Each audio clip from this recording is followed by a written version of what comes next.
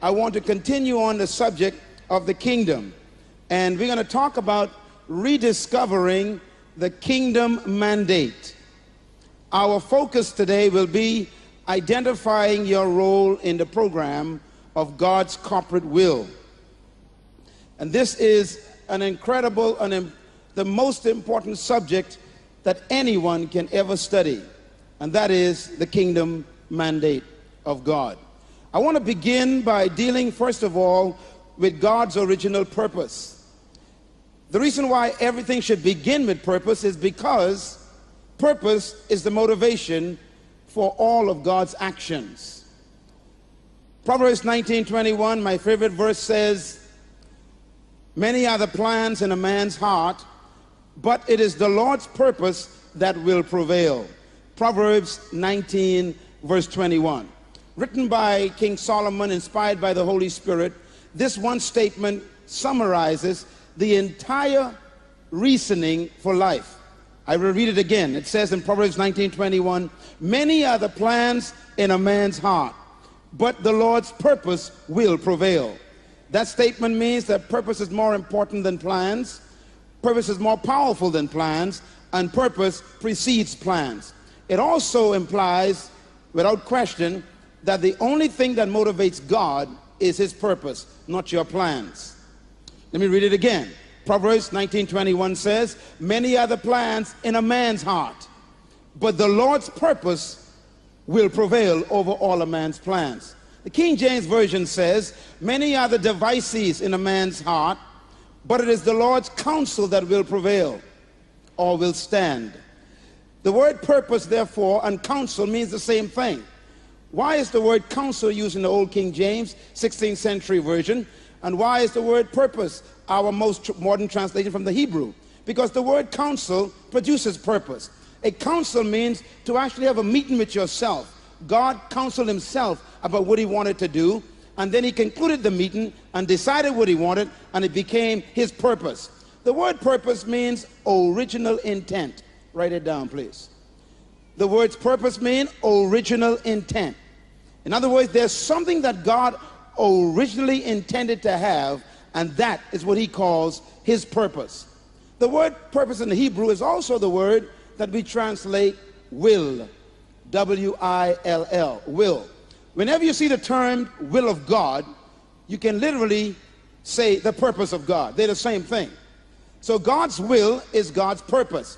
Therefore, God's purpose is what God originally intended. Therefore, the entire book that you call the Bible, a library of 66 books, contains in it God's will. What is God's will? God's purpose. What is God's purpose? God's original intent. The word purpose, therefore, is also defined in the biblical text as reason for creation. It means the reason why God created everything. Why did God do something is what is called purpose. So purpose is the reason why things exist. Purpose, therefore, is the original intention that God had in mind when he created everything and anything. Purpose, therefore, is simply why. Why did God create planet Earth? Why did God create mankind? Why did God create nature? Why did God create the universe? Why did God give you what he has promised you, wisdom and knowledge and understanding? Why did God give us the animal kingdom, the plant kingdom, the reptile kingdom, and the kingdoms of this natural world? Why did God do all of this? The reason is he has an original intent. Now, the only thing that God wants is what he originally intended. That is a critical point. The only thing that God wants is what he originally intended. In other words, God is only interested in what he originally wanted. Everything else is not interesting to God. What does God want then? Is his will. Matter of fact, the only thing that motivates God is not your will, but his will. That's why that statement is so important in the book of Proverbs. It says, "Many are the plans in your heart." The word heart there has nothing to do with your chest. The Hebrew word there actually means mind. God says, many are the plans in your mind. You have your own ideas, he says, about your life and about life. What you want to do, what you want to be, where you want to go, how you want to live, who you want to marry, what career you want, what vocation you want, what kind of ministry you want. God said you got all these ideas about your life. He said, but my purpose for your life will prevail over everything you're planning. In other words, God is saying, before you make plans for your life, consult me for your purpose. It's tragic to spend 30, 40 years working on a plan God never gave you birth to do. It's possible to be successful failures. Because you can be successful in something God never gave you birth to do. Therefore, it's more important to discover purpose than to make plans. And you should make your plans according to God's purpose for your life, so that your plans will be in sync with your reason for being. God says, my purpose is supreme to me. My purpose will prevail over everything man thinks, conceives, develops, or devises. God says, I will accomplish what I purpose, which means I will accomplish what I originally intended to have. Can I hear an amen? When Jesus came, his first public statement, we read about it yesterday, was God's original will. He says, repent, for the kingdom of heaven has arrived. In other words, he came back with an old idea. He said, I came back to restore what God originally intended, which was my kingdom on earth. God never changes his purpose. Write this down. Plans may change, but purpose is permanent. God's plans were interrupted in Genesis chapter 3, but his purposes were never changed. This is why when Jesus came in Matthew chapter 5 and introduced his first sermon, the last part of the sermon, he made a statement very clearly stated. He said, I didn't come to change the law, nor would the prophets prophesy. Now, why did he make that clear up front? He's saying, look, I didn't come to introduce a new idea. I didn't come to create something new that God never talked about. In other words, whatever the prophets talked about is what God told them about, and I am God in the flesh. Therefore, I came to do what I told them. I didn't come to change the laws. Why? The laws are the principles and the precepts by which my kingdom works. And whatever laws I gave Moses, those laws are valid today. I didn't come to change the law, nor to destroy the prophecies. But I came to what? Fulfill them. I came to bring them into effect. And then he makes a statement we don't understand sometimes. He says, and therefore, heaven and earth will pass away before one statement God made falls unfulfilled. In other words, no matter what happens, even if God got to move the present heaven and the present earth and create a new heaven and a new earth, he will do it to keep his original word. It's a little heavy. In other words, what God intended, he will have, even if he got to create new products. He doesn't change his assignment. So what is God's original purpose? Matthew 24, verse 14. I want you to turn there, please. Very important verse of scripture. Those of you who study theology and hermeneutics will know that it's very important for you, when you're reading an historical document, to understand what they call context. You should never read one verse of scripture. It is very dangerous to speak and teach from one verse of scripture. Now, people do it all the time, but it's very dangerous because context is more important than text. I've seen preachers mutilate scripture by taking one verse and making it say what they want it to say. It's very dangerous to do that. It creates error. Every verse must be kept in context so that the meaning of the verse would be true to its original author. When you read Matthew 24, you've got to read this in context. Now, when you look at Matthew 24, turn there, please. You look at the first 3 verses, you'll find that there was a question asked by the disciples, the apostles, the disciples of Jesus. They asked him a question concerning the end times. Their question was, when will the end come? You see that question there? They were asking about the end of the world or the end of the age. And they said, when will the end come? Tell us what will be the signs that the end is upon us. And in verse 3, they said, when will this happen? And what shall be the sign of your coming and of the end of the age? Now, I think all of us here have been asking those questions. And since September 11th, most of us think it has arrived. I have come to announce to you that September 11th has nothing to do with the end of the world. Nothing to do with it. God saw Pharaoh kill thousands of babies. He saw Herod kill thousands of babies. He saw all kinds of terrorism all the time. It never touches God. When God is ready, God moves. Clap right there loud.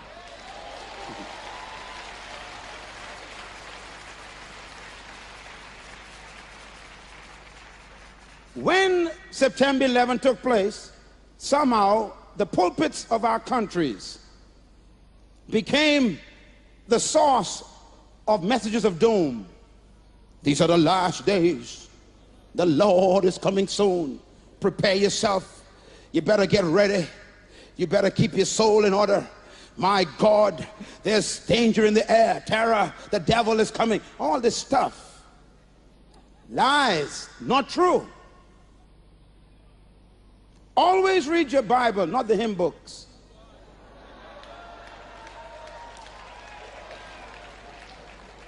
Always study the Word, not just your preacher's sermons.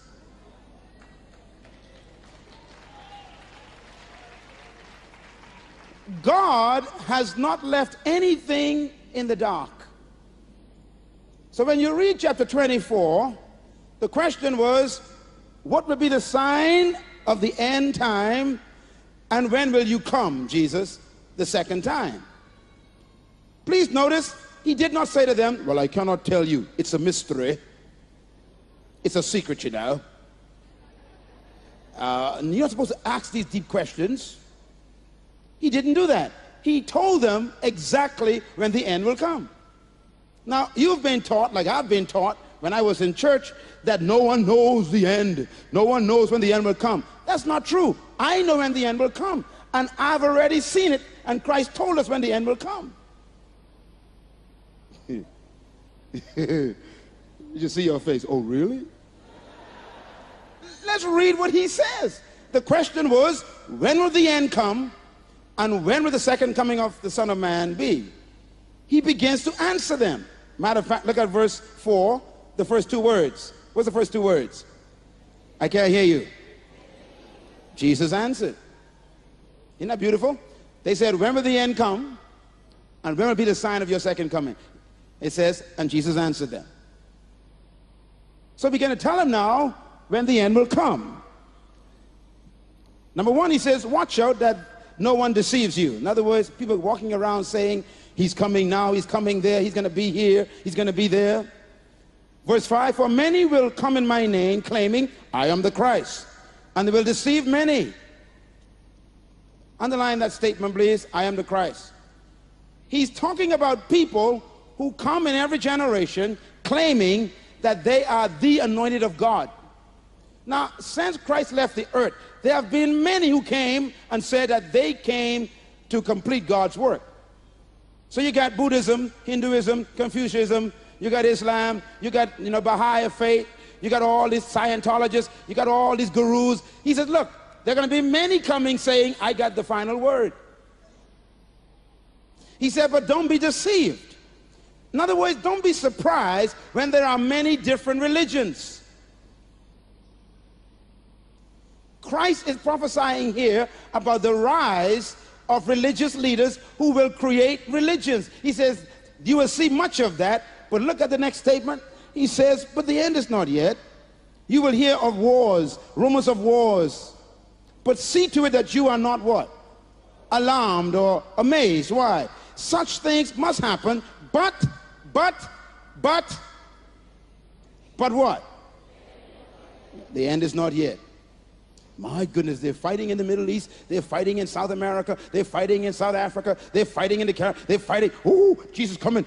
He says, look, don't let that make you believe I'm coming. Yes, there will be many crises and many conflicts, and there will be wars and rumors of wars and biological warfare and terrorist wars. He said, but the end is not yet.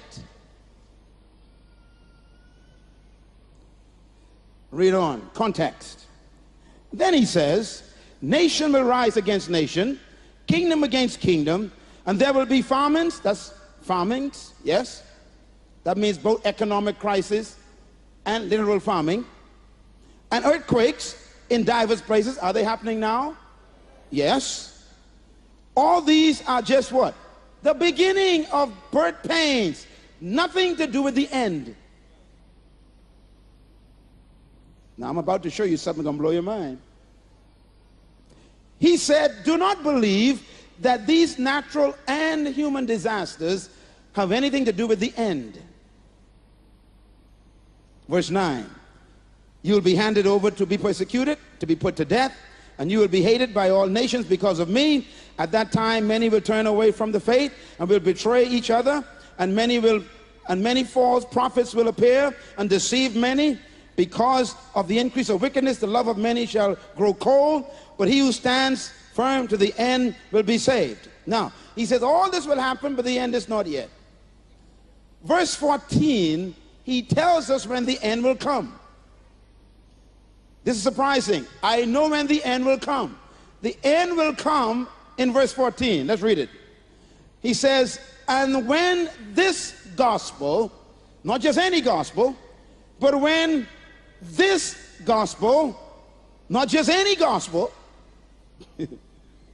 but when this gospel, not just any message, but when this gospel of what? I can't hear you. Say it loud. Louder. What kind of gospel? He said, but when this gospel of the kingdom is preached into every part of the world, to every nation, as a testimony unto them, when that is done, read the next line, then the end will come. See, we know when the end will come. Clap.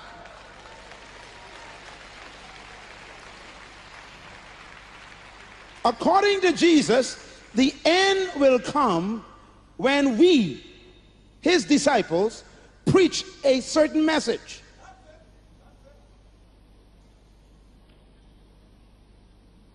Wow.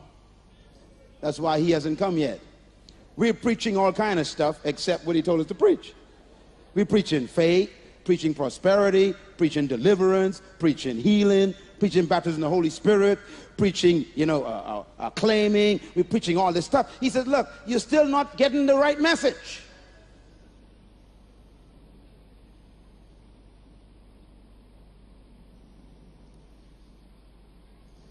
When this gospel of the kingdom is preached into all the world as a testimony, in other words, it will be demonstrated also.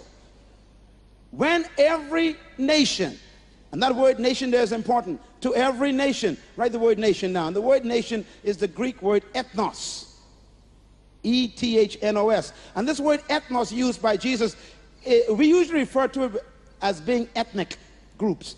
But it's not limited to ethnic groups. The word ethnos in the Greek means special groupings. An ethnos is a grouping of people that have a common language, a common ethnic or ethnos belief system, a common commitment to ideals. This is a strange word. Ethnos, therefore, when you use the word nation, ethnos, it means people who are committed to a single common ideal or a common commitment. For example, Great Britain is called a nation, but we don't all speak, nor are we from the same culture, are we? Different languages, different colors, different backgrounds, but yet we call ourselves a nation. Why is this a nation with so many colors and so many cultures and so many languages? Why is it still a nation? Because they are committed to the same ideal of parliamentary democracy, of freedom of speech. In other words, it's the ideals of commitment that make us an ethnos. Another way to put this is an ethnos is any group that has a common language and a common ideal commitment. It could be, for example, medicine is an ethnos. If you go into the field of medicine, you got to learn a different language. You got to adhere to a different code of ethics and codes of conduct. When you enter the world of law, lawyers have a different ethnos. They got a different language, different ideals, different codes you got to learn. That's why you got to study for many years to become a doctor or a lawyer. You got to learn the language. It's an ethnos. When you go into business, you got to learn the language of business. That's why you got to study business to understand its language, its ideals, its values, its ethnos. In the world of sports, you got to spend years developing your sports and athletic ability and learn the language of sports. Entertainment, you got to spend years learning about the field of entertainment and music and development and language of that field. Each one of these is an ethnos. The youth have their own language and their own ideals. That's an ethnos. Wherever there's a common grouping, that's an ethnos. The word there is nation. Christ says, I will not come until the message of the kingdom enters every ethnos. Every single nation must hear the good news of what? I can't hear you. Now here's what's important about this statement. Jesus said, the end will come when the church preaches this message to the whole world.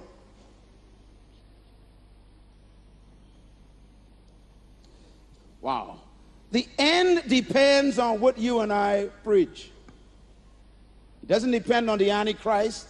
It doesn't depend on wars, rumors of wars. It doesn't depend on pestilence and farming and earthquakes. He said the end is not yet. He said the end will be controlled by my people.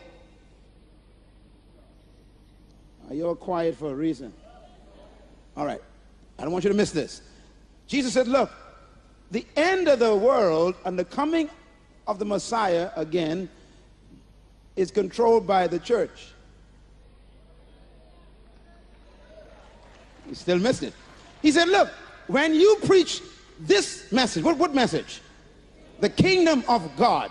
When you preach that, he says, when I've convinced that all the world have heard that message and have an opportunity to receive it, then I will come. Which means that the end depends on you.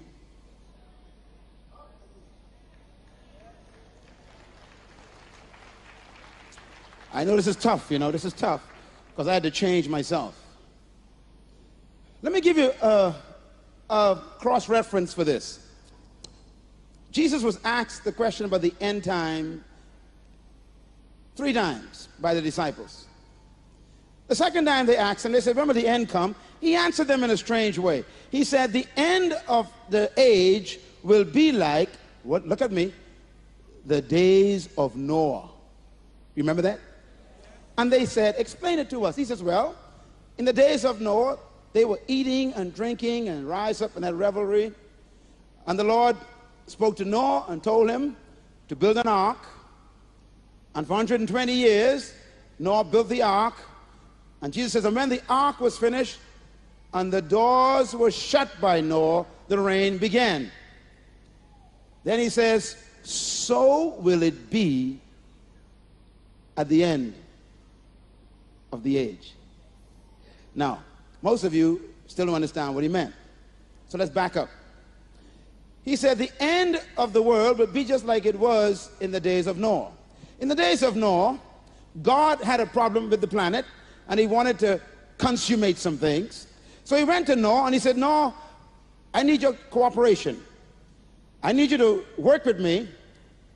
I want you to go and tell the whole known world that I'm going to destroy the earth with water. But if they believe what you say and they come into this boat I want you to build, they'll be safe. So your message is to go and tell them and warn them that danger is coming. If they believe you and they obey you and come into this big boat called the ark, then they will be safe and I'll destroy the world with water. What did Noah do? Noah obeyed God. So Noah began to build the boat. And Noah built the boat, and while he was building it, he went out and told the people. They said, what are you doing? He says, here's why I'm doing it. And he told them about the message God told him about the rain coming and the floods coming. This is heavy. Now, the rain was in God's control. But when it came, was in Noah's control. You'll get it later. God says, no, when you finish the ark and shut the door, the rain will start. The rain was ready from the first day God told it. Some of you getting it. But the rain had to wait until Noah was finished. Now, if Noah had finished the ark in 50 years and shut the door, the rain would have come. If Noah had shut the ark at 100 years, the rain would have come. In other words, the rain was waiting on Noah's assignment.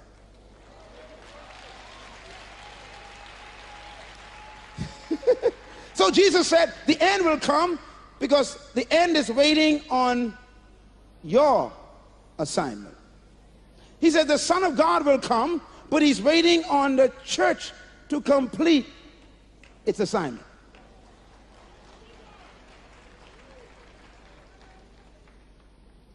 As soon as Noah closed the door,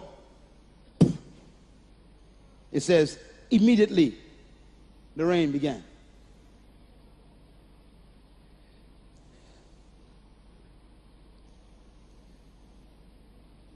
What are we preaching?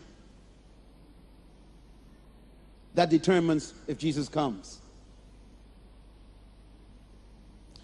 And when this gospel, everybody say this.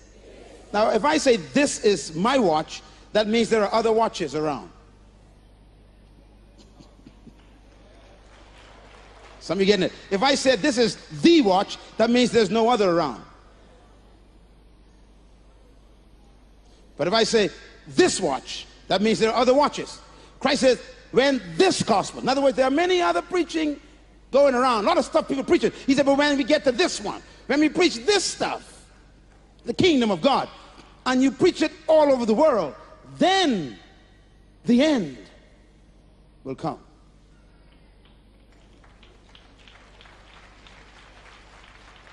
In the book of Acts chapter 1, the disciples asked him after the resurrection, will you now establish the kingdom? He says, look, the hour, we're not supposed to be established. No one knows the hour. The Father knows the hour.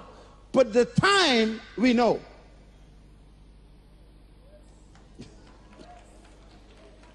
What time? The time when we preach the gospel of the kingdom. Now, I have a very strange suggestion. I suggest that the church itself has not even understood the kingdom. How can we preach it? We are experts in religion, but not the kingdom.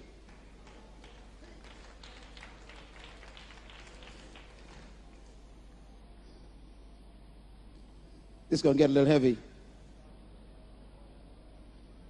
Matthew 4:17.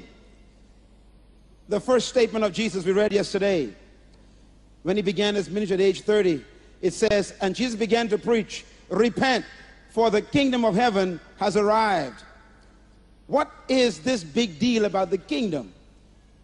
Well, let's talk about the assignment of Jesus. Number one, the original plan of God was to extend his heavenly kingdom on earth through mankind. This is God's original plan. to extend his heavenly kingdom on earth through mankind. Number two, his purpose was to establish a family of sons and not servants. And that's important, because religion teaches us to be servants of the Lord, but the kingdom teaches us to be sons of God. A servant and a son are different. I remember growing up in a religious environment, and all I heard people say was, well, I want to thank God, I'm just a servant of the Lord. I'm a servant of the Lord. And it sounds so good, you know, I'm a servant of the Lord. It sounds so good. But Jesus never said you must call yourself that. Religion makes you almost subjugated. God never wanted servants. He wanted what? Sons. Christ says in John chapter 1, as many as believed on him, to them gave he the authority to call themselves what? Sons of God. He told a story about the prodigal son, and he said, look, there was a man who had two sons. One went away and squandered all of his goods, and then he sat in the pig pen. He said, I will go back to my father, that's religion, and I will ask him to be just a servant. It's religion. I'm not good enough to be sitting with Christ, so I sit at his doormat. I just want to be a servant of the Lord. I want to serve the Lord. It sounds so good, so humble, doesn't it? Serve the Lord. Let me ask you a question. If you got a son or daughter in your house, and they said, look, I don't want to be your daughter or your son. I want to be the maid. Come on, let's be honest. How do you feel about that? No, Mom, I don't want to eat at the table. I'll eat outside by the step. I'm not good enough to be sitting at the table, Daddy. I want to eat outside under the tree. Right. I don't want to be a son. Just make me a servant. Listen to him. I am not worthy, he said. Sounds like a Christian, doesn't it?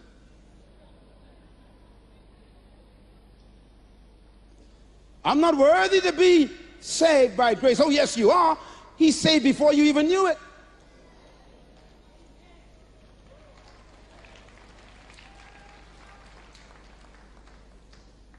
This false humility that we call humility makes God sick. God wants you to walk boldly into the throne room and say, hello, Pops. How you doing today? You promised to do this for me and do that for me and do this for me. Come on, do it to me. That's what he wants. And Christ says when the son came back home, when the father saw him a long way off, he ran toward him. And before the son could even say, I want to be a servant, he mashed his face up in his chest. Didn't want to hear a word he had to say. You know, half of the things you're telling God about, God doesn't even want to hear. You know where I've been, Lord, what I... He said, shut up. Do you know who I slept with, what I drank? Shut up. My son who was once lost.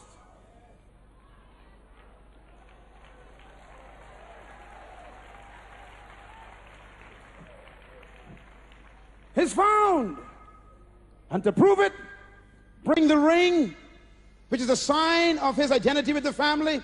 Bring the robe, which is the status of his equality with the children and the father. And bring the slipper, which puts him back in right standing with the family. And kill the best reserved cow for special quality royalty.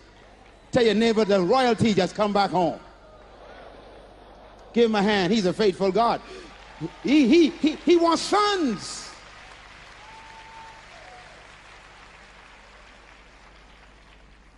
Jesus said that a son has inheritance with the father.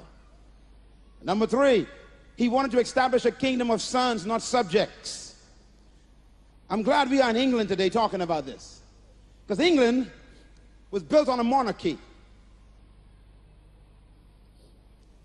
Matter of fact, England has a history of being a kingdom.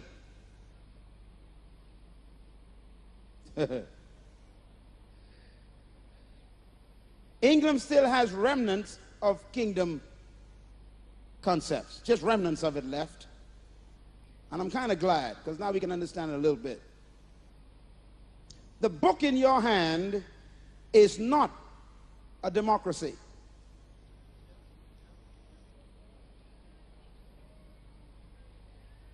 The book in your hand is not about a parliamentary democracy. It is not about a republic. The book in your hand is about a kingdom. God is not a prime minister. Jesus Christ is not a prime minister. He's not a president. He's a king. This is important. Therefore, the book that you have in your hand called the Bible is not about a republic. It's not about a democracy. As a matter of fact, the Bible is not democratic at all.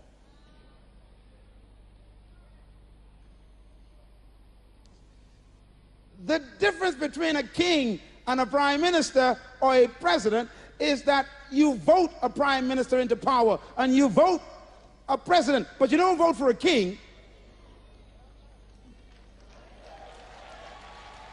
Oh, I want to talk to you today.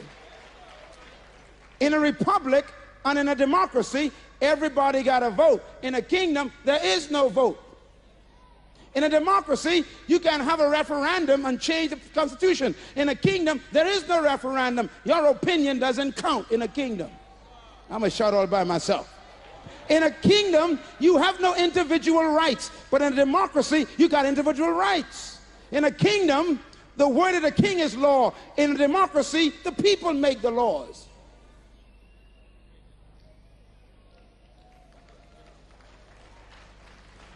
In a democracy, you can change the leader if you don't like him. But in a kingdom, you're the one that changes, not the king. I'm going to shout hallelujah by myself. In a democracy, you could introduce your own ideas and make it legislation and law. But in a kingdom, the ideas of the king becomes law. I don't want to preach yet. Now I'm going to bless you. Watch this. In a kingdom, an earthly kingdom, there's a king and there are subjects. Now those of you who are from the former Commonwealth nations like I am, come on Africa, talk to me. All of us in the Caribbean and the African countries, we were all dominated by the imperialistic power of Great Britain. Great Britain was the United Kingdom of Great Britain. It was a kingdom ruled by a king and a queen, and we were subjects. Everybody say subjects. Say it again, subjects. Now the word subject is a prefix. Sub means below. Now you all listen carefully.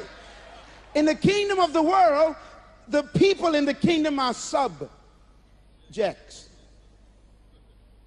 And sometimes they are rejects.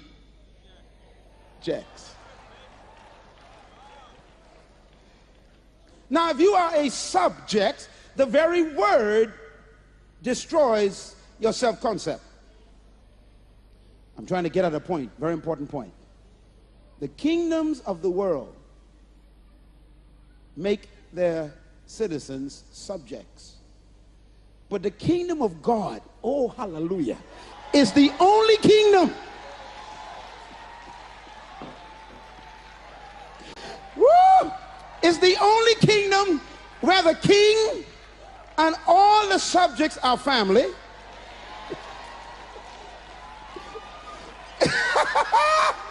It's the only kingdom where the king and the subjects are all kings, and he is called the King of, shout somebody. Come on, praise his name. You don't understand the message. In the United Kingdom, we got the House of Lords, and then you got the subjects.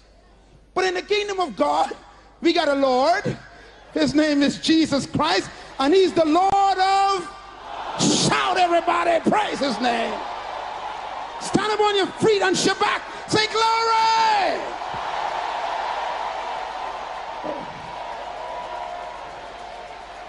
That's why it's called Good news. The kingdom is called what? Good news. Why? It doesn't oppress and depress and suppress people. It sets them free to sit with Christ in heavenly place. Oh, shout out God. Hey!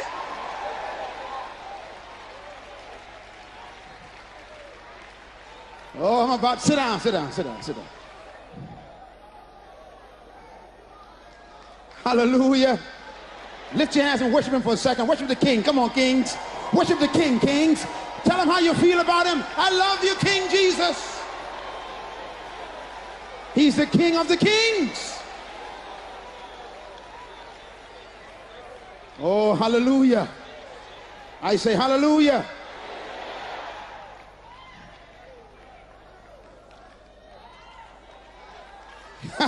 He came to establish a kingdom of sons, not a kingdom of subjects.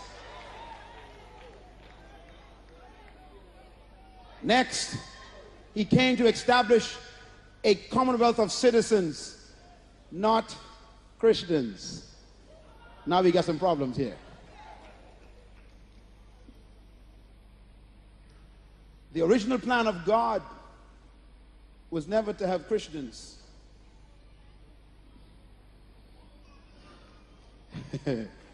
A Christian, write this down, is a religious creature.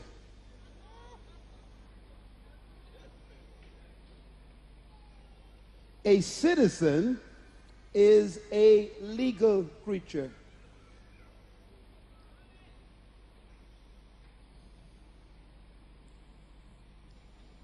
Help me, Holy Spirit. I'm going to say it again. A Christian is a religious creature. I used to be a Christian. It almost killed me. I was poor and enjoying poverty because religion makes you comfortable in poverty. I was sick and enjoying sickness. Why? Because religion makes you comfortable in sickness.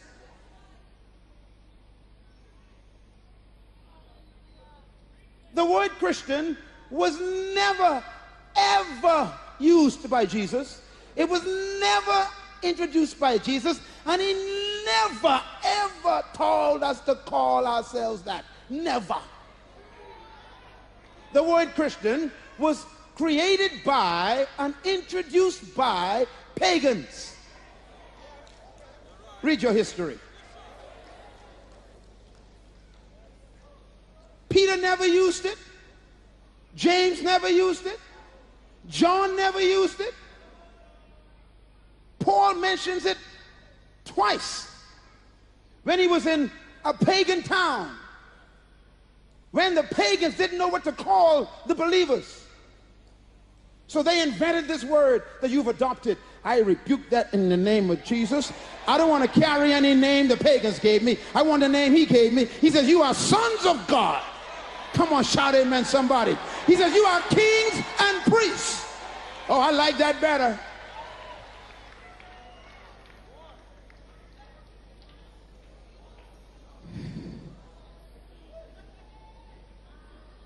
A Christian is a religious person. A citizen is a legal person. Christians belong to a religious group, but a citizen belongs to a kingdom. A religious creature gets things from his gods by appeasing them. A citizen gets things from his government by qualifying for them. A citizen is different. A religious person gets things from their gods by doing acts of worship. But a citizen gets things from his government by demanding his rights.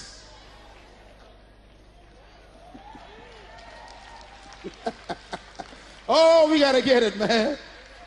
So when you are a Christian, that's why you got to do a lot of things to make God like you.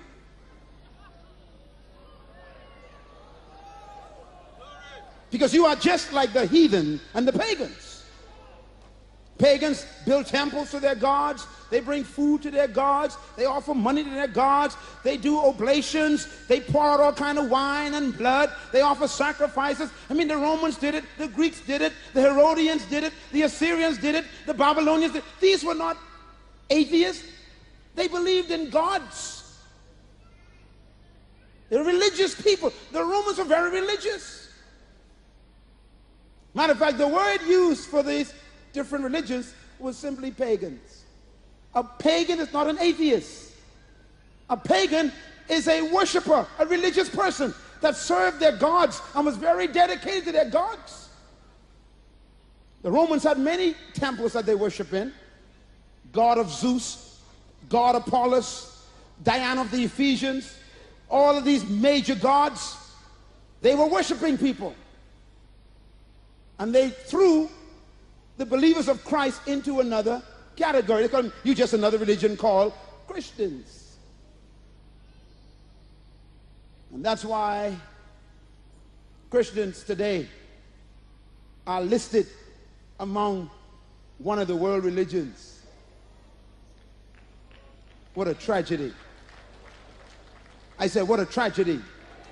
So I said, oh, we got religions in our country. We got Islam, Buddhism, Christianity, Sautism, Taoism, Scientology. See, they list you as one of them, but not me.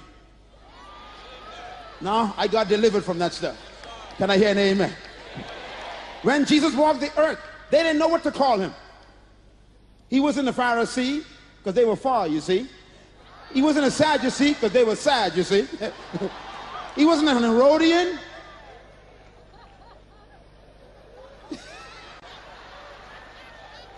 He was not an Essene like John.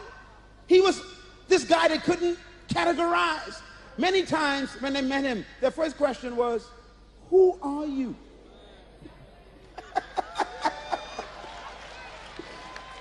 If you get the message today that I'm teaching of the kingdom, when you go back to work, they'll say, who are you? And your answer should not be, I am a Christian. Why? That's a religious person. Tell them, oh, I am a son of the living God working here in this location to bring transformation to this job. Come on, shout hallelujah, man. Oh, hallelujah. Everybody say the kingdom is coming alive inside of me.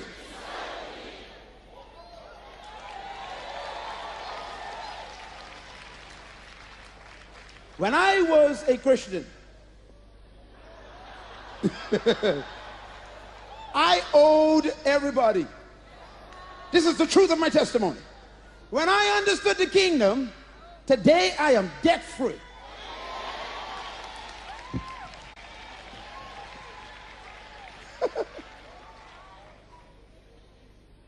I can't tell you all my testimony. No, you won't believe it. Anyhow.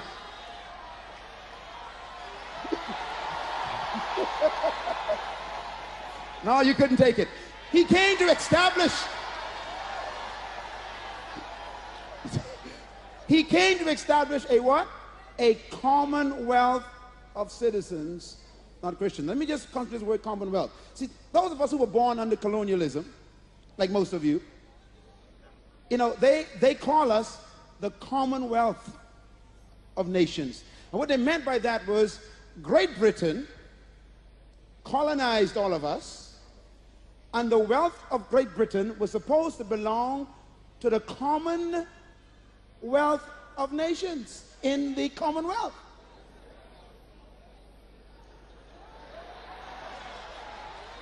Now let's discuss this a minute. Now, that was the intention. The intention was all the nations in the Commonwealth of Great Britain were supposed to be equally sharing the wealth. That's why it's called Commonwealth. But somehow the wealth in that kingdom was not common. Can I talk to you a little bit? As a matter of fact, in many cases, the kingdom took the wealth from the colonies and brought it back to the kingdom. Oh, but the kingdom of God is a different kingdom. The Bible says, my kingdom shall supply all of my needs according to his riches in the headquarters. Shout, somebody. Woo!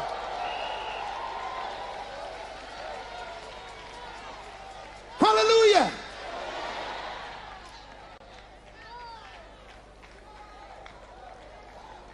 It's the only kingdom that takes the wealth from the headquarters and sends it to the colony.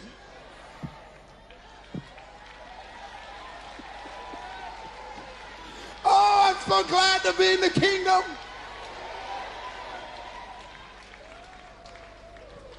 Our kingdom is so unique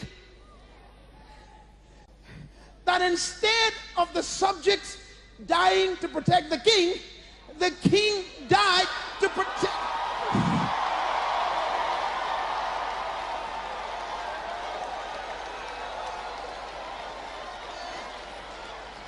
It's the only kingdom. For you to go and see Queen Elizabeth, you got to drive up to the gate. They got to check you out first. You got to have appointment 3 years in advance. You got to go through this gate, that gate, another gate, another gate, another gate, another security. But in this kingdom, the king left his throne, came outside, opened the gate, and said, whosoever will, shout, somebody. Kingdom of God.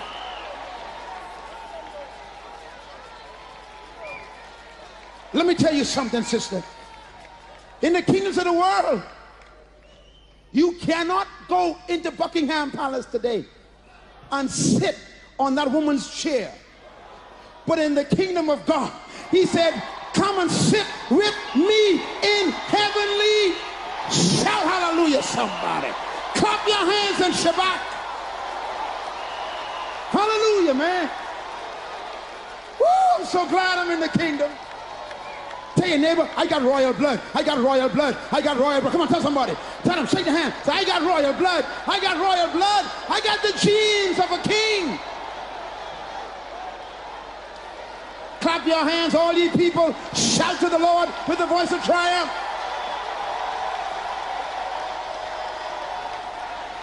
Oh, hallelujah. I am a son, not a servant. Sit down quick. I got time to get. Praise God.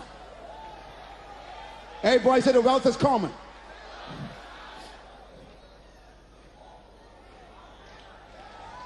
See, y'all look at Pastor Matthew and Sister Oshamaloa, and you say, woo, nice shoes, nice dress, fine car, nice house. And God is saying, what's your problem? Everything they got, you could have and more. In this kingdom, it's for everybody according to your faith. Be it unto you.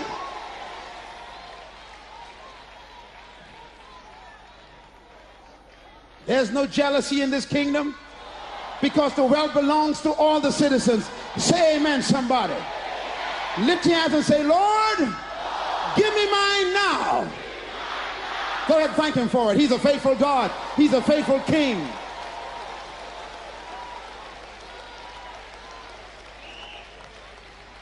And number 5, write this down. God's original plan was he desired relationship, not religion. Write it down. He desired what? Relationship and not religion.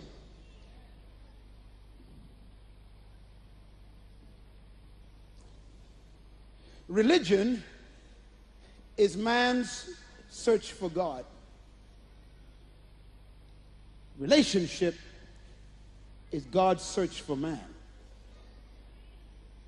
Religion is man trying to reach God. The kingdom is God coming down to reach man.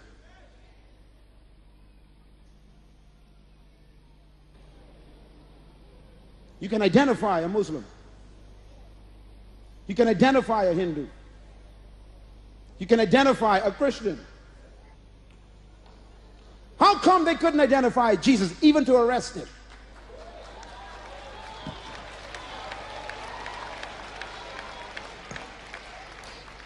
My.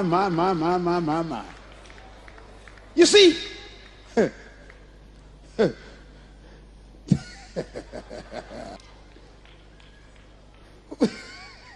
when we show up in the job, or in the factory, or in the classroom, or in government, or in athletics, or in entertainment, wherever we show up, they're not supposed to know who we are until it's too late.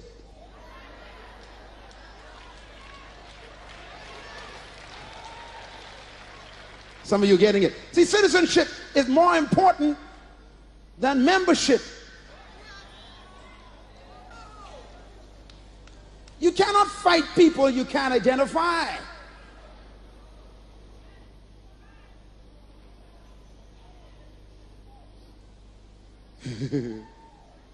That is why Jesus never said, ever said, build buildings with steeples and bells. Never. He never said, wear symbols that identify you as one of mine. Never. Have a pulpit and chairs and a podium and an organ. Never.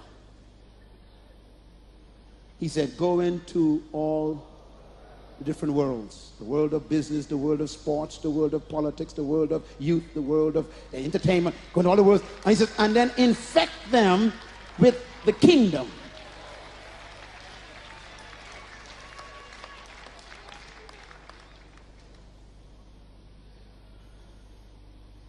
So I sit with Muslims, talk with them about the Quran. They still don't know who I am. For hours we talk. We talk about economics. We talk about policies of government. We talk about globalization. We talk about technology and advancement. We talk about cyberspace. We talk. And then it says, you're different. Where are you from? I said, I'm from another country. Which country? I said, it's out of this world. You won't believe it.